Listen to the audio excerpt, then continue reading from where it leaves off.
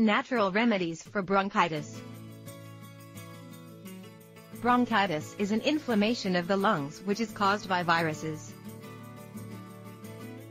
It causes cough that often brings up mucus. It can also cause shortness of breath, wheezing, a low fever, and chest tightness. Treating this with conventional medications will increase the resistance of pathogens to antibiotics. We recommend the disease to cure with natural home remedies. Here are the popular home remedies to treat bronchitis. Gamboge tea is packed with bioflavonoids that improve our antibacterial or antiviral defense.